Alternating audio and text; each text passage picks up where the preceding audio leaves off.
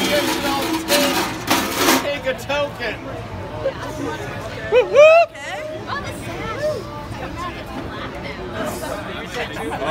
You didn't iron that, did you?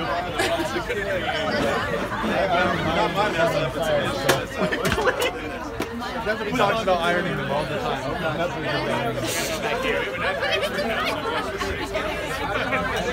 Okay. Is everybody out here? Is everybody inside? Chris is in there. Krista? Chris. Oh, what, is he? Where is he? Getting beer, I think. One must have priorities. Okay. Everybody huddle in. Everybody huddle in. Huddle in. Huddle in. Okay, so I'm not graduating. Dan's here, Brenton's here, Linda's here, Emily's here, Mary's here. Mary, where's Mary? Mary's here. Okay, go. All right. So, thanks you guys for coming. Can you everybody hear me, or am I too windy? Beautiful. All right. So, I want to first say congratulations to all you guys for graduating. Or almost graduating. We're still grading. Still grading. Still grading. All right. Okay. No pressure. No pressure. All right. So I'll keep this relatively short for me. Don't laugh. Okay. So there's a fantastic allegory, I think, for you guys. It's a Southwestern U.S. Native American lore. It's the Thunderbird lore. You guys should all look up this legend. I'm not going to talk about the whole legend, but I want to talk about a little bit of it. This story is about a mouse. So the mouse starts out and he's in this little valley. And this little meadow. And he's doing his mouse thing, and he's eating grain, and he's doing this and that. And this one mouse, for centuries and centuries, mice doing their mice thing. This one mouse all of a sudden is like, what the hell is that? I hear something. So he hears something, he's like, what is that? And it's this big roar. And he asks his fellow mice, he says, what the hell is that sound? They go, oh no, dude, that's not a mouse thing. They're like, he's like, what? And he says, it's not a mouse thing, just keep eating your seeds and doing your thing. And he keeps hearing this roar, and he finally says, dude, we gotta go find out what this roar is. And the other mice say, no, this is not an important thing, this is not our meadow thing, whatever. So finally this mice says, screw that, and he starts going off. He goes away, he leaves the meadow. He leaves the thing that everybody knows. And he eventually leaves all of the area the mice have ever known. He goes over the hill, he goes for all, he finally stumbles upon this thing that blows his mind. It's moving, it's color, it's sound, it's all this stuff. He says, what the hell is this? And he walks up and he goes, I don't understand. It's a river. He's looking at this river and it's scary. It's big, it's loud, it's flashy, it's colors, it's all this stuff. And he's looking at it, and the Native American legend, he talks to a frog and all this stuff. But the important thing is he falls in the water. He falls in the water. That's a metaphor. Floats downstream. It's coming. He floats downstream. And he finally, like about to drown, he comes out and he's like, what the hell was that? He's going farther. It's a river. Clearly, the guy didn't take Linda's water resources management class.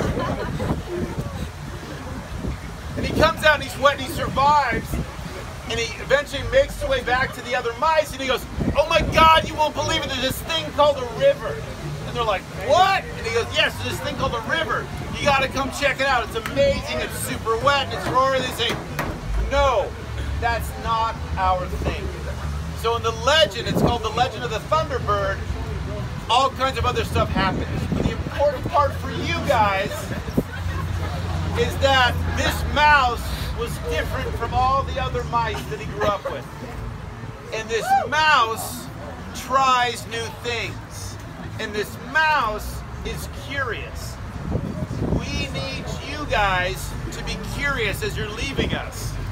So Dr. O'Hyrick, Dan, Mary, Emily, we need you guys, Kiki, we need you guys to be curious. The world is getting crazier and crazier, and there are more and more reasons for you to stick to your meat. Those people are different, those people are other, those experiences are scary. We need you guys, as you leave us in ESRM, we need you to try some of the scary things. We need you to jump into those rivers that seem wet and seem unusual and seem different. That's the only way we're going to get better. When you jump into those rivers, things get crazy. Sometimes you think you're going to drown. What you guys all have is ESRM. So you, woo! You guys all have your float of wood. It floats. It floats. When you feel like you're drowning, I know, is that a good analogy? What the hell? I'll congratulate myself on that. At times, it's going to be effing scary, I guarantee. At times, you're not going to know, should I take this job or not that job? That's the world we live in. We want you guys to be brave. We want you guys to do what in your heart you know is the right course. Parents, your significant other, your whatever might say, oh, I don't know. Is that the safe thing? We need you guys to try the not safe thing. If our society keeps on the conservative way, keeps on the safe way, keeps on the not trying the scary way, we're going to be in a bad position. You guys are why we are here. You guys are why Linda, why Dan, why Kiki, why Claire, why Mary, why all of us are here. So we've chosen our path to be the one that helps you guys through the door of the future. You always have us. When you need a recommendation, when you have a question, when you're wondering whether this consulting firm or agency is a good thing, you can always call on ESRM. You can always call Linda, call Claire, call me, call whoever and say, can I just talk for 5 minutes? I want to know, do you think this is an okay thing? Is this a scary thing? Is this a what thing? We will help you guys. So you're leaving us all now, but you're not really leaving us. Just like this little keychain, Bob, whatever the hell we call it. We got you. This is wood, this floats. We will help you float. Do not fail to reach out to Brenton. Do not fail to reach out to Kiki. Do not fail to reach out to any of us. We are here for you guys. So thank you for all your hard work. I know it's been hard. I'm sorry I was an asshole. I'm not sorry I was an asshole. We don't give, I can say this now, I haven't finished grading, but we don't give a crap about the grades. We care about giving you guys the skills. We want you to succeed, right? All of us want you to succeed. The ones that seem like super sweet, the folks that seem like a-holes, we all want you to succeed. All this stuff we've been doing is for you guys to get you better, to make a difference, to fix this world that's in a weird place right now. So thank you for trusting in CSUCI. Thank you for trusting in ESRM. Thank you for letting us help you onto this next phase of your journey. So with that, I'd like to say congratulations to all the graduates.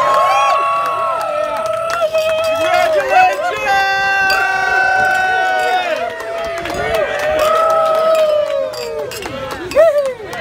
Good job, you guys. I love you. That's right. All right, thanks, you guys. See you guys Saturday.